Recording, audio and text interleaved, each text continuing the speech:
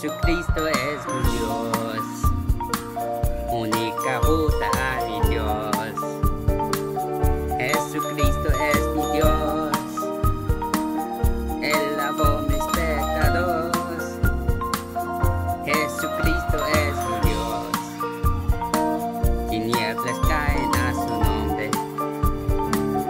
Jesucristo es mi Dios, Rey de Reyes proclamaré. Jesús es Cristo.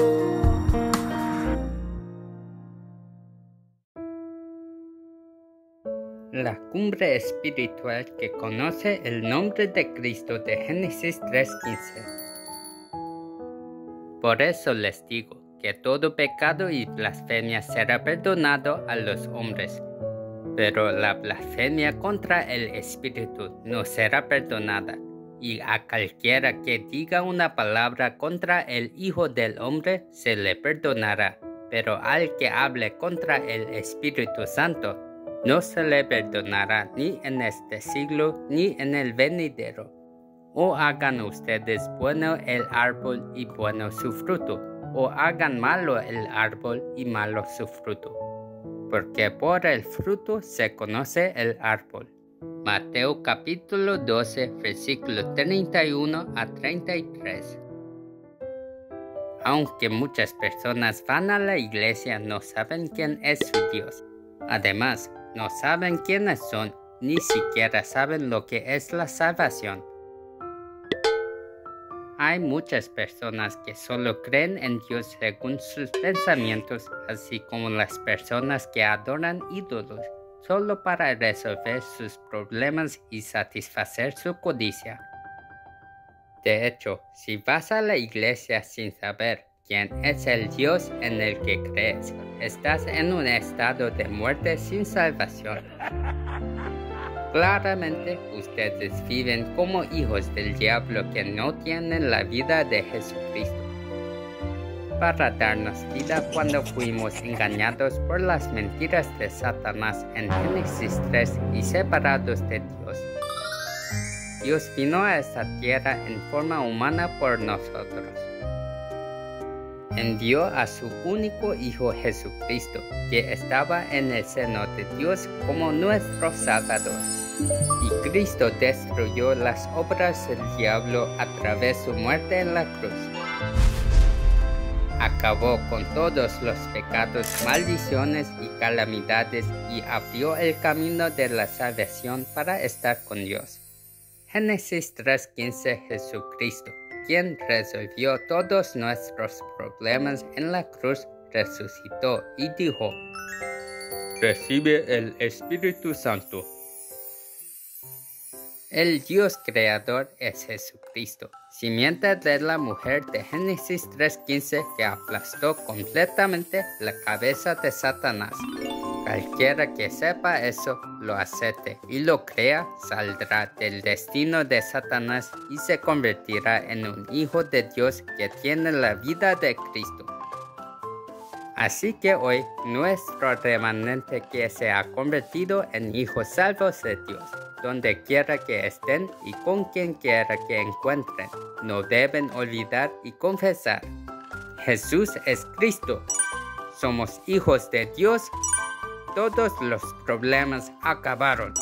Satanás, vete, llenos del Espíritu Santo. Evangelización mundial hasta los fines de la tierra. Seremos testigos. Dios, quien nos dijo que fuéramos salvos a través de su único Hijo Jesucristo, creó el mundo entero.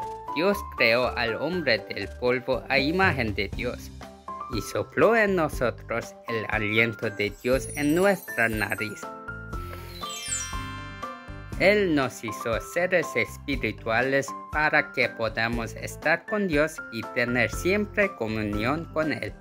Así como los peces están en el agua, las aves están en el cielo y los árboles están en la tierra para ser felices. La gente siempre es feliz cuando está con Dios. Además, podemos vivir con las bendiciones de Dios que conquista, gobierna y prospera esta tierra. El séptimo día, sábado, Dios les dio a Adán y Eva un mensaje claro. No comas del árbol de conocimiento del bien y del mal. El día que comas de él, ciertamente morirás. En el mundo espiritual invisible hay un ser que resistió a Dios en el cielo y fue juzgado y arrojado a la tierra. El que engaña al mundo entero se llama la serpiente antigua, Satanás y el diablo. Satanás y el diablo son alienadores, acusadores y su principal especialidad es la tierra. Entonces Dios creó el infierno para atrapar a Satanás, el diablo y los demonios. Y a Adán y Eva les dijo: no os dejes engañar por Satanás, que os roba vuestro verdadero descanso. El día que comas, ciertamente morirás. Pero Adán y Eva cayeron en la tentación de Satanás, que apareció en Génesis 3, y abandonaron a Dios.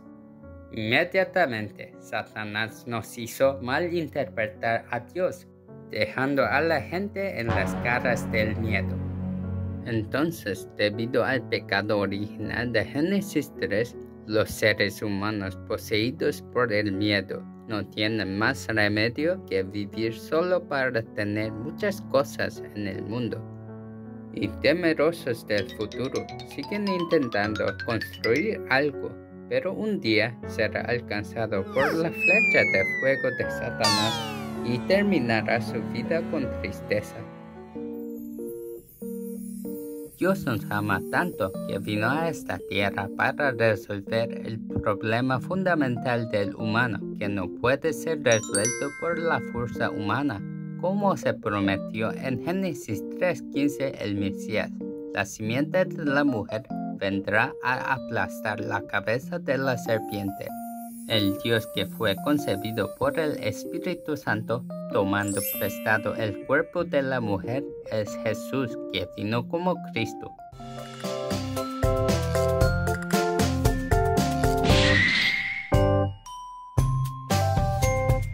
Génesis capítulo 3:15. La simiente de la mujer, Jesucristo, aplastó completamente la cabeza de Satanás. ¡Ya!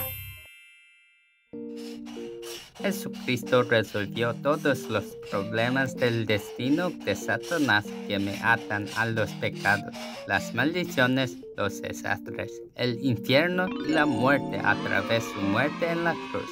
Por lo tanto, cuando aceptamos a Jesucristo como nuestro Salvador y Señor, nos convertimos en hijos salvos de Dios. Y como hijos salvados de Dios, Dios está con nosotros hasta los fines de la tierra para siempre, como el Espíritu de Jesucristo resucitado.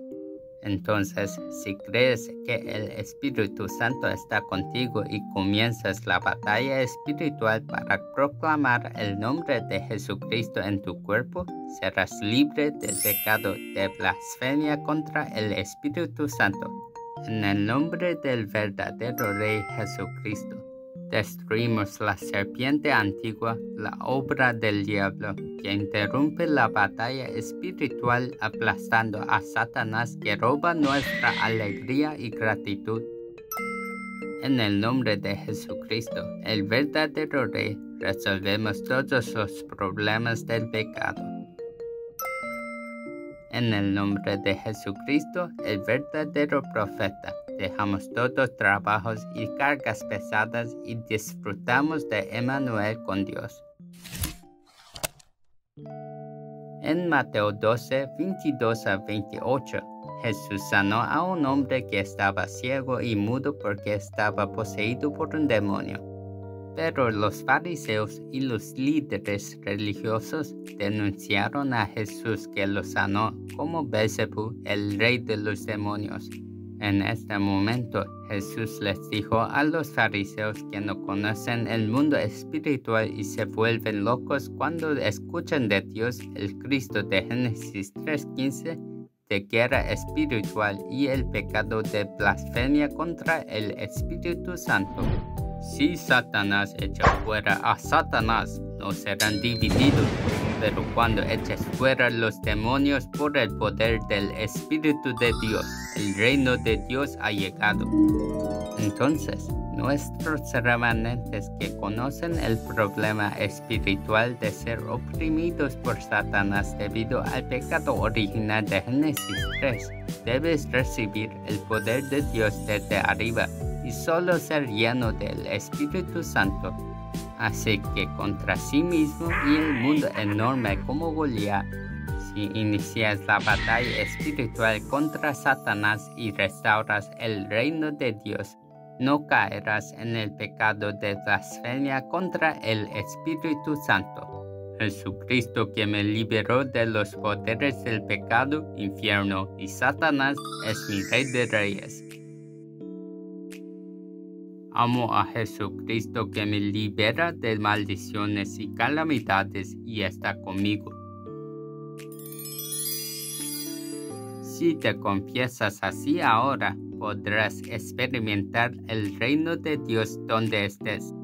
Así, los bendigo para que se conviertan en la cumbre espiritual de la evangelización mundial que evangelice el nombre de Cristo a los 237 naciones hasta los fines de la tierra.